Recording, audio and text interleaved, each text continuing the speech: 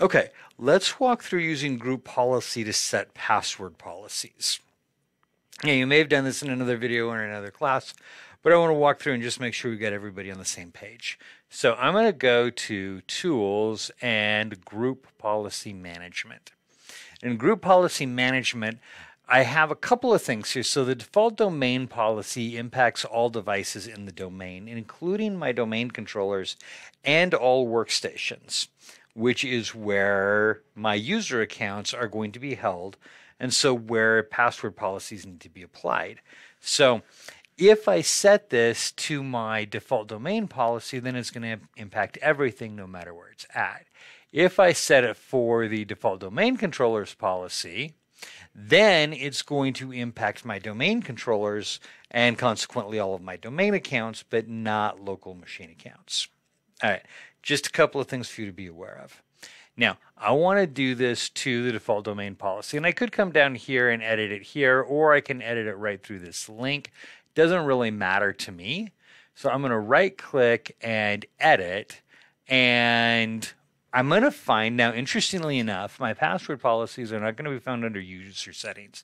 They're going to be found under computer settings. And it's a little bit ironic, but the reason it's there is because the computer is what actually holds the user accounts. So user accounts don't exist outside of a location in a domain controller or in a local security accounts management database. So that's why it's in the computer settings. So I'm going to go to Computer Configuration, Policies, Windows Settings, and I want Security Settings. Okay. In just a minute, we're going to talk about password policies, but since we're here, let me point out a couple of other things. In security settings, right here, account policies, that's where we're going to have all of our password settings and anything else related to accounts. But we also have local policies. Double click on that real quick. I've got an audit policy, user rights assignment, and security options. I'll click on user rights assignment. And this is a bunch of settings related to what a user is allowed to do on a local device. So, if there are certain things I want set, allow logon locally, yes or no. Allow logon through remote desktop session, yes or no.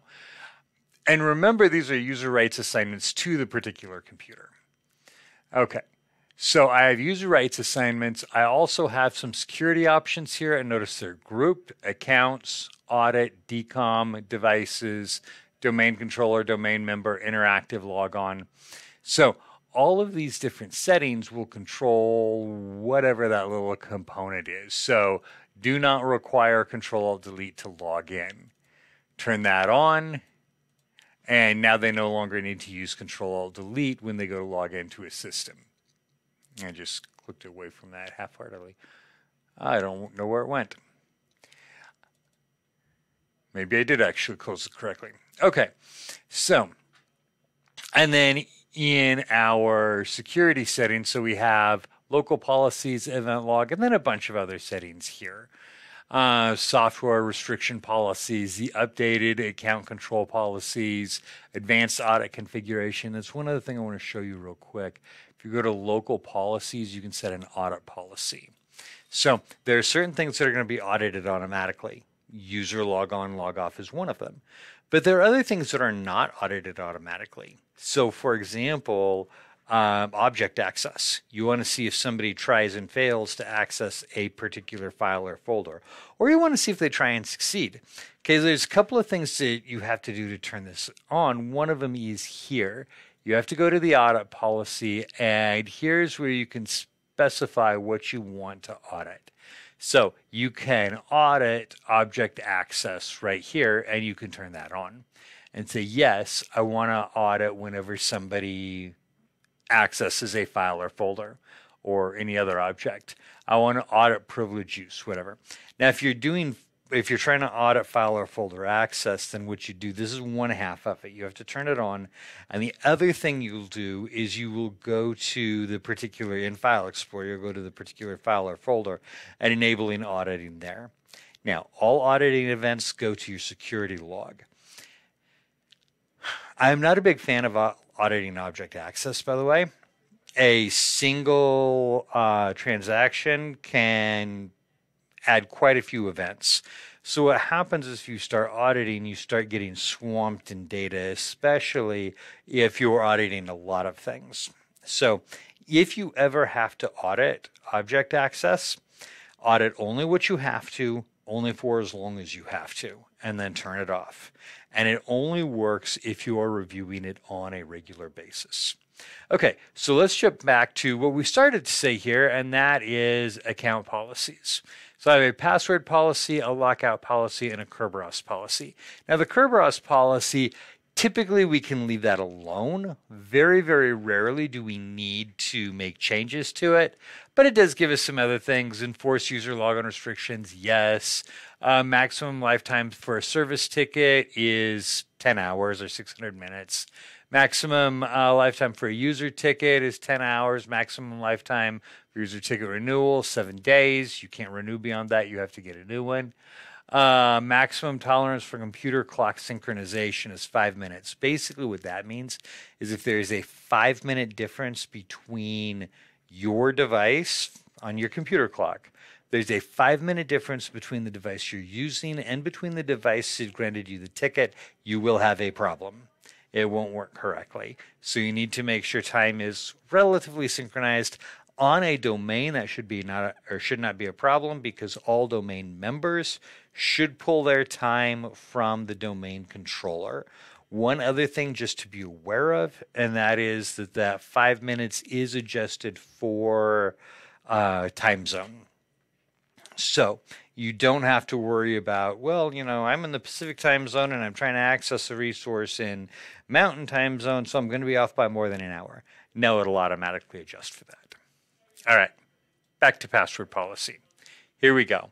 Enforce password history, 24 passwords remembered, which basically means users can't reuse a password 24 times until they've gone through 24 other passwords. Maximum password age, we're going to change it every 42 days. Minimum password age, they have to maintain it for at least 1 day. The idea there is somebody can't say have their favorite password and then password change time comes up and they just change it 23 times in a hurry so that they can set it back to what they really wanted all along. That's what your minimum password age does. It keeps them from doing that. Minimum password length, 7 characters. All of these, by the way, are editable. You click on them and you change it here.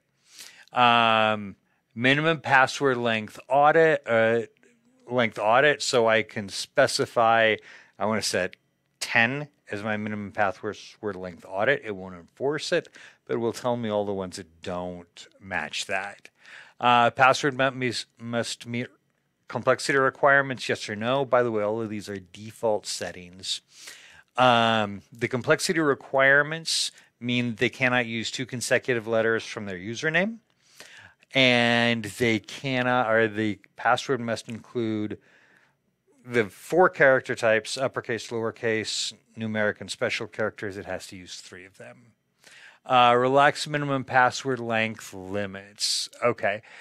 What this is about is your minimum password length is, let me go to my explain over here, 0 to 14 characters. Right here. If the relaxed minimum password length limit is defined and enabled, then we can go from 0 to 128 characters. Probably not required, but in some instances, you might want to do that. And then store passwords using reversible encryption is disabled by default, unless you have no other choice. Leave that disabled.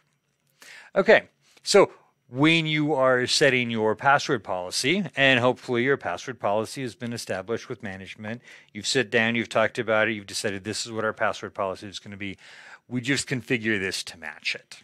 And then Active Directory will enforce that policy for us. Now, in that, I also want to point out the account lockout. So, we'll start with this one, the account lockout threshold.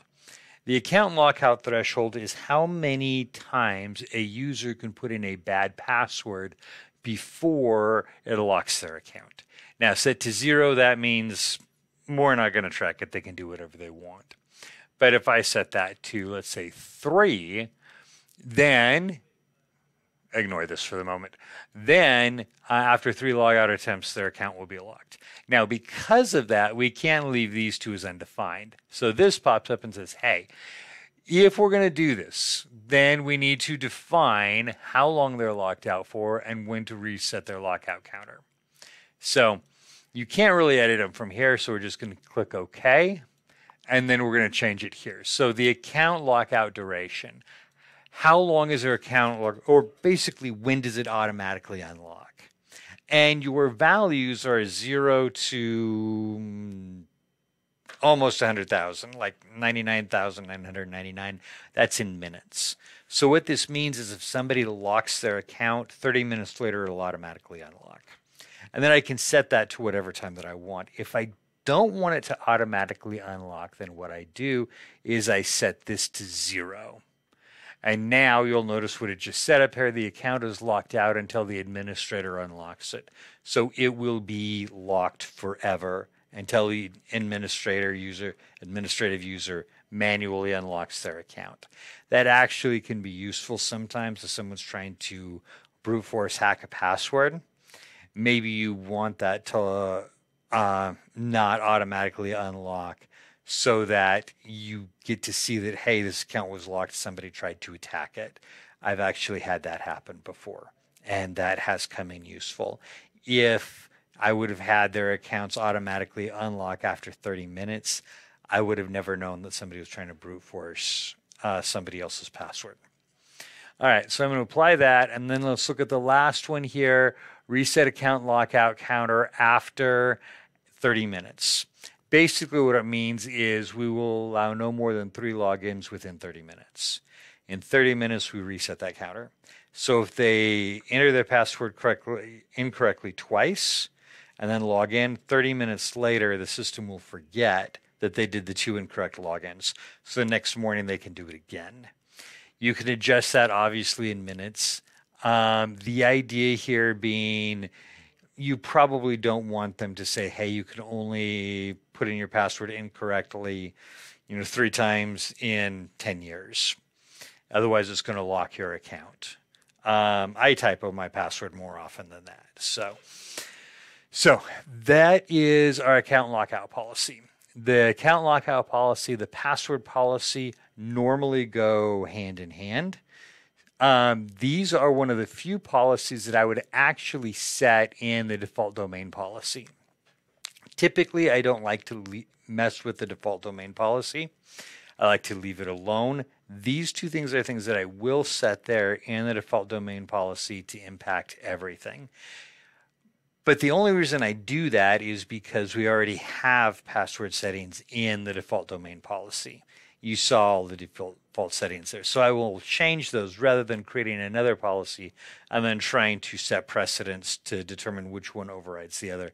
It's easier just to change this one. But other than that, I will typically leave the domain policy alone, create other policies, and then link them to the domain. I can have multiple policies linked to a domain. I can have the same policy linked in multiple places.